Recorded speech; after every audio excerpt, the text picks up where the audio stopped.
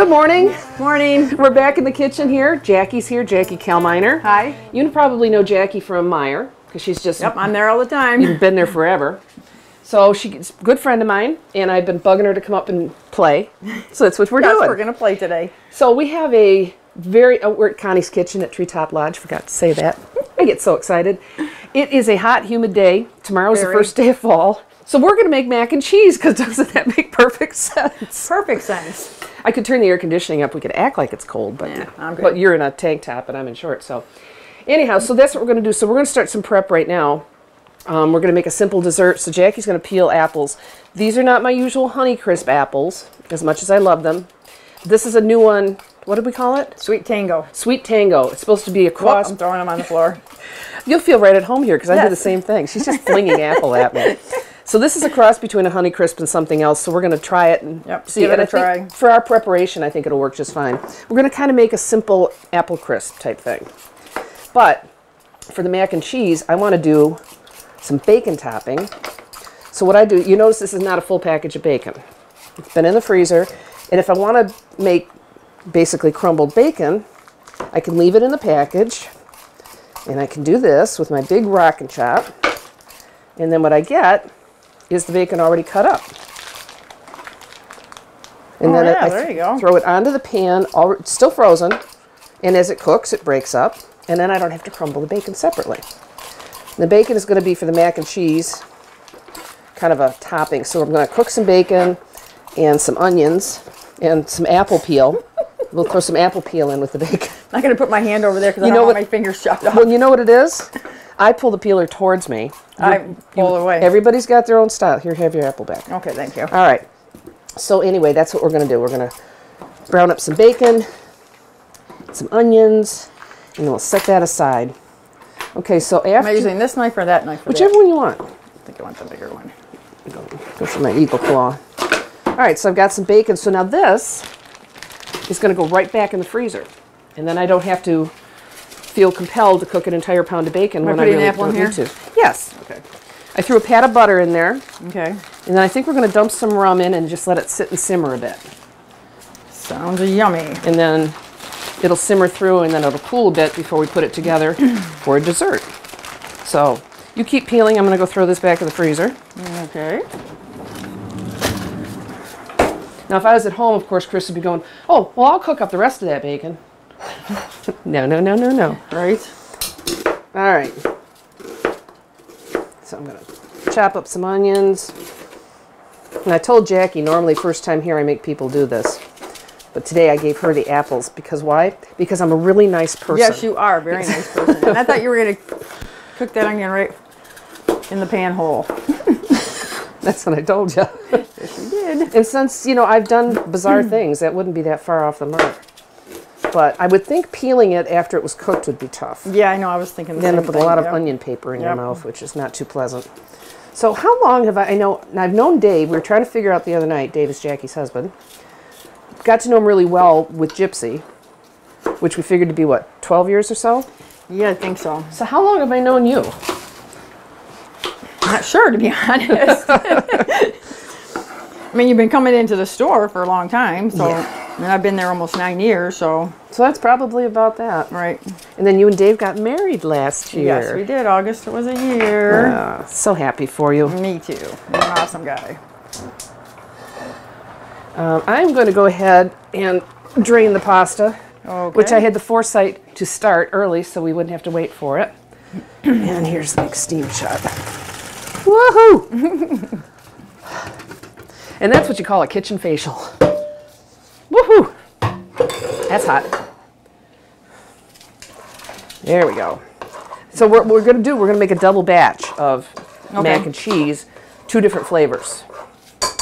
We're going to do some with your standard sharp cheddar, and the other one we're going to do with a blend of white cheddar and Parmesan and mozzarella and Dijon and such. That sounds really good. Yeah, for a nice hot day.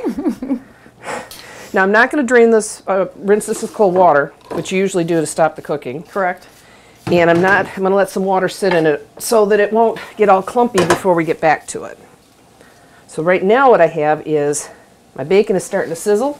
I can hear it. Yep. Gotta listen to your food. And the onions are starting to sizzle. There we go. So Jackie and I were talking about this earlier, but I'll tell you, the reason I'm wearing my unicorn apron today is we just found out this week that the unicorn promo that we shot up here at the lodge has been nominated for an Excellence Award at the Philos. Yay! Philo Awards. So over the weekend, I was asked to host the awards, which was really cool. And then Monday, I found out that Kyle and I, the promo that we shot with all our friends out here, is up for an excellent. I know. Hey, that's I awesome. can't even say it. Congratulations. I'm. You know, we're thrilled, and it sounds cliche to say we've been nominated, but we really are, because it was such a collaborative effort. It was something completely different that we'd never done before, and we had a ball doing it. And then on top of that, for people to recognize what we did, and No, it sounds like fun. yeah, it's really. All right, the apples are ready. All right. So pour a little bit of rum in there, not a lot. Okay, what's a little bit? Yeah. Well, what we want to do is get enough moisture in there to get them started, so that then the natural. Say when. Should I just pour the whole bottle?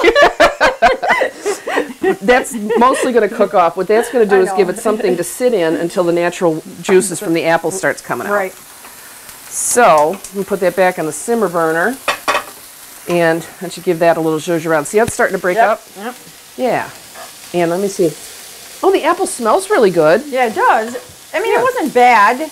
It just wasn't, I don't like you said, an apple crisp. And it doesn't look as juicy as the Honey Crisp. Or the Honey Crisp, that's what I meant. Yeah, I think that's what the difference is. So Even though I'm not a big bacon lover, this smells good.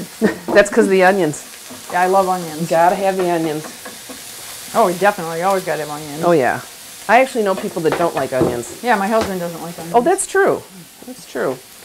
Yeah, it was, Elise was up here a couple weeks ago, and the only thing I was told ahead of time is she doesn't like onions, garlic, or potatoes. I said, then why is she coming here? Yeah. But we made something where we cooked the onions into it.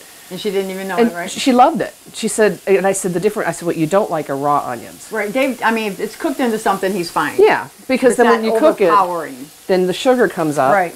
And you get that whole different thing going on. So I'm going to actually start grating some cheese while Jackie's keeping an eye on the bacon. This is a lovely wedge of a nice sharp cheddar.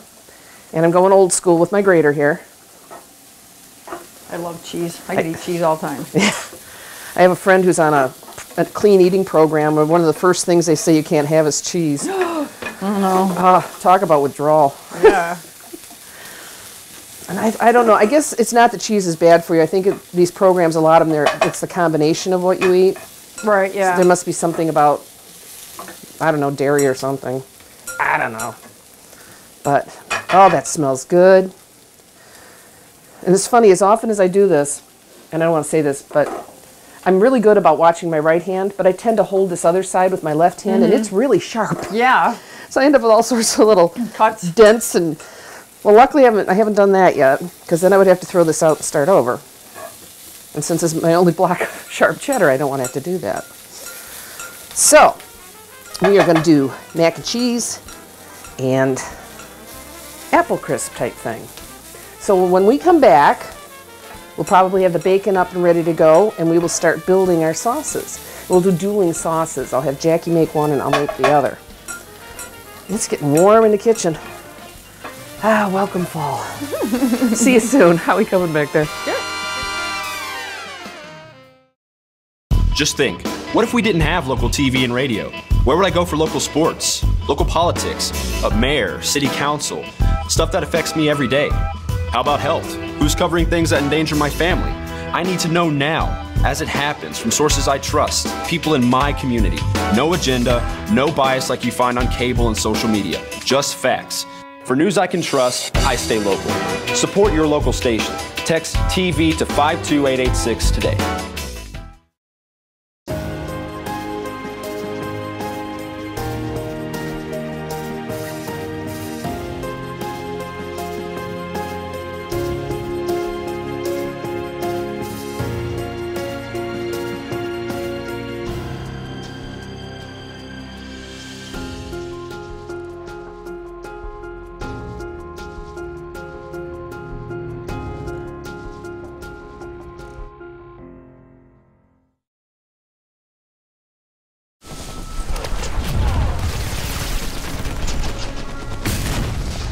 Battles aren't won solely on the field. That's a common misconception. Battles are won within, over enemies of fear, enemies of doubt. In that place where promises are kept. Promises to oneself. Promises to one's community. Promises to one's country. In the heart of every Marine, you'll find a promise. A promise forever kept. A promise of battles won. America, meet Greg Anderson. Served 2 tours in Afghanistan, Bronze Star and Purple Heart recipient, and unemployed. The unemployment rate among transitioning service members is unacceptably high, much higher than the general population. Veterans are a proven commodity. They're mature, reliable, and hardworking, and they deserve a chance to get back to work after serving their country. Do you really want to honor a veteran? Hire one. Go to legion.org/honor veterans to find out how you can help.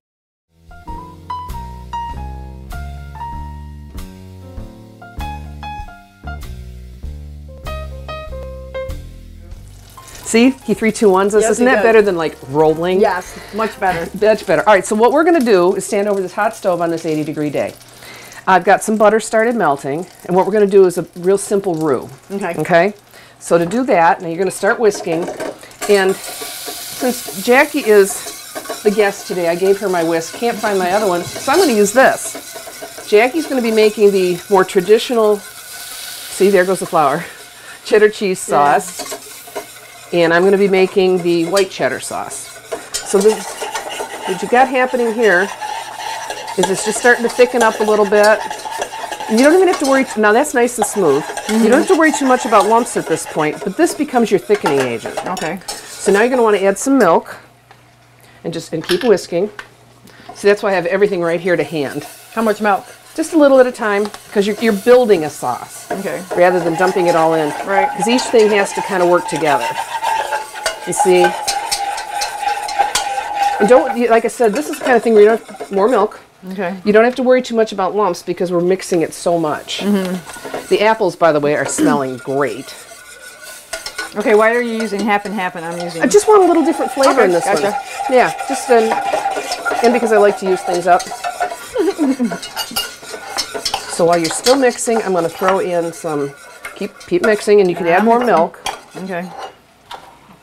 It's better to be conservative because once you put it in, you can't take it out. So you're Right. doing exactly the right thing. So I threw in some cream cheese. And now I'm going to, oh, you're doing great. You see, as you add each thing, it's just blending and becoming a sauce. Okay, now you can start to add some of your cheese. I have an extra bag of cheese, but let's start with what we grated fresh. Okay. Now see, my sauce is getting a little too thick from the cream cheese, so I'm going to add some more liquid. This is very intense, the two of us standing over the stove like this together. This is a whole new thing. Oh, that's beautiful. Why, thank you. Add more cheese. So you add more milk? You want me to get You can. cheese all over the place? That's all right. We have a crew that cleans up. We do? Is that Kyle standing behind me? It's unicorns. Oh, that's right. I forgot. All right, so more cheese. Jackie has started to add her cheese. So I'm going to begin to add... all over the place. That's all right. I'm going to start to add my cheese. There goes my white cheddar. Yum. Put my oven back on. And as the cheese goes in, you just keep stirring till whatever handful you added has melted. Okay, I got some mozzarella. I put mozzarella in mine. Oh, yeah, you did. And there goes some fresh parm. Nice shaved parm. We have got the most interesting combination of fragrances coming up off the stove right now. This would be a good time to salt and pepper. This is fresh ground pepper, and what I do is I grind it up and then I put it in my shaker so it's always to hand. Because a lot of times, like when you're doing this, you only have one free hand. Right. And then we're going to... Again, not a lot of either because people can add that. Right after. Boy, Boy, we are quite a team. Yes, we are. Am I turning this the wrong way, or is it just not? Turn it upside down. There we go. Oh, look at how gooey that is. And now this one is going to get a touch of Dijon. Right. All over my hand is what it's going to do. More cheese. It looks so yummy just the way it is. Whoops, knocking things down. Well, at this point, we also have to think quantity. Right, exactly. Because we're going to split that pasta. And we got to cover it up with the cheese. Oh, that's hot. Yeah. Put my elf glove back on. Oh, look at this. Then it starts fighting back a little bit. I like it when my food has some fight in it. And yes, she's just splattered me with milk. Yes, I did. Yeah. And I add some more parm. See, the thing about this is even though we started with that small roux, you could go on and on. The longer you keep adding all your ingredients a little at a time, right, then you just decide when you're at the right quantity because you're at a perfect consistency right now. So then it just becomes about quantity. What you don't want to do is just say, oh, I'm going to dump in the rest of the cheese and then not think about the liquid factor or the salt and pepper. Now you notice mine has more of a different consistency. I don't really know how to describe it because I'm using the half and half, which has fat in it, whereas Jackie's using the skim. So, and we did that purposely because then the cheddar flavor really comes through. The half and half just seems to work really nice with this blend of cheeses that I'm using. I'm going to take a quick minute to stir our apples. Look at those. Oh, those look yummy. Oh. Oh, look at that. Getting nice and tender. I don't want to cook them all the way down because I want a little bit of love there still. Throw some mozzarella and provolone in. Throw some on the floor. You know. Put my glove back on. Yeah. Don't burn yourself. Well, you know what? So I'm using weird tools and having to wear a glove to make a sauce. But I love that you're here. Me too. This is fun. And you know what? You know, I told you we're in other markets now. We're in Kalamazoo and Grand Rapids. I know, that's awesome. And Ann Arbor and Lake Orion. And I understand we've had inquiries for more. So hopefully soon we'll be welcoming more stations. So for now, in case I haven't mentioned lately to our new viewers, I love having you here in the kitchen. I love hearing from you. It's all good. And very exciting. And see, now you're part of it. Yes, I am. Yes, you are. So happy. I know it. And look, you get to take dinner home for your hubby tonight. Yep. All right, so all I've done is just added back and forth the different cheeses I'm using. Jackie's doing the more traditional. So there we have it. Oh, that's a beautiful consistency. Now what happens when you do this? Oh, look at that. Still lumpy. A little bit. Gotta get that cheese melted. And if you need to add a little bit more liquid, actually you're not. I don't think I need more. No. I think you're doing really well. And you've never done this before. No, I've not. But you see how simple it is? Yeah, it is. It's very simple. And macaroni and cheese is all the rage right now. Yes, it is. It's a very basic process. And it's just everybody that does it puts their own spin on it. Yep. But if you can make a good basic sauce like that, you can do anything with it. Oh, that's gorgeous. That is gorgeous. You go ahead for a second, get your lumps down. And then we're going to start, when we come back, we're going to mix it up and put our dessert together and have lunch. Yay! Okay, so sounds good. Mix and let me know when you're ready.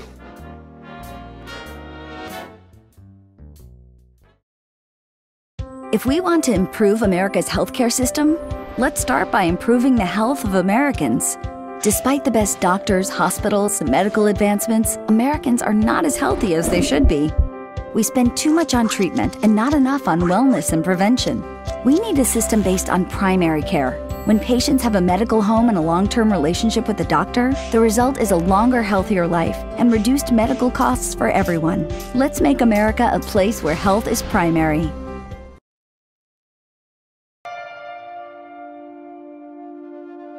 What could you lose in a home fire? Your possessions? Your home? Your memories? Don't let your world go up in smoke. Make sure you have working smoke alarms and keep children 3 feet away from anything that gets hot, because fire is everyone's fight. Have you mixed your pain meds, your sleep meds, your allergy meds? Call the Poison Helpline. Has your child swallowed household cleaner, a chip of paint, a wild mushroom? Call the Poison Helpline. Have you been bitten by a spider, a snake, an insect? Call the Poison Helpline. Poisonings can happen at the home, on the job, or in the great outdoors. Call the Poison Helpline first to speak with medical professionals who can give you free personal advice anytime. 1-800-222-1222. Save the number, save a life. The flu is unpredictable and can be serious, even for healthy people. A flu vaccine is your best protection. Who needs to be vaccinated against the flu? You. Protect yourself, your friends, and your family. Get a flu vaccine.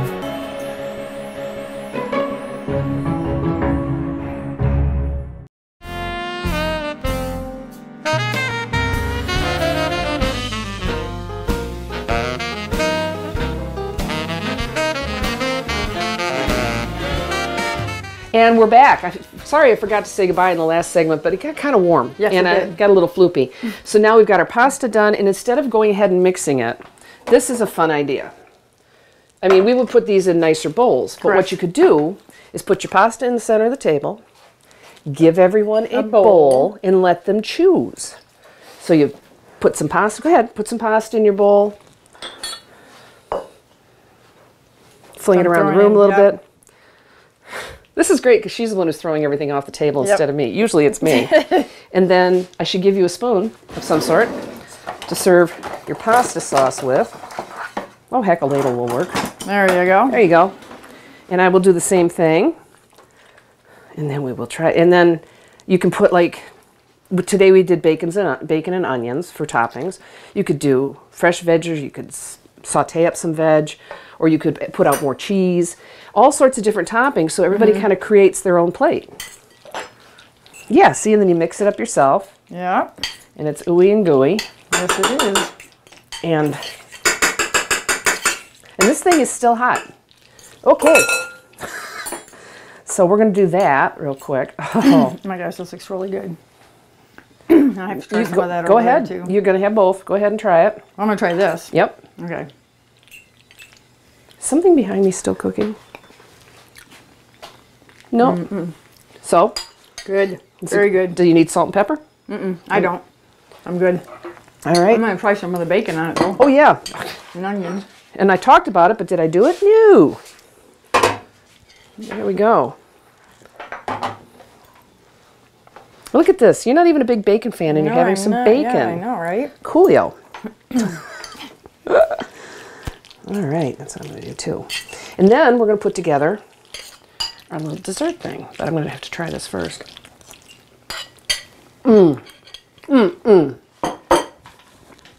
Wow. Yum. I know, You I can want tell- to try the white sauce, too, really bad. Please do.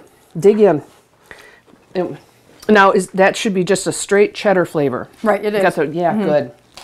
Good, good. All right, so we had our... I'm stealing some of yours. Oh, go ahead. That's what it's there for. We like to share food. Watch me dropping stuff all over. So now we're going to put together a very, Wow, that's good. a very simple... Do you like? Yes, very much. Does the Dijon come through for you?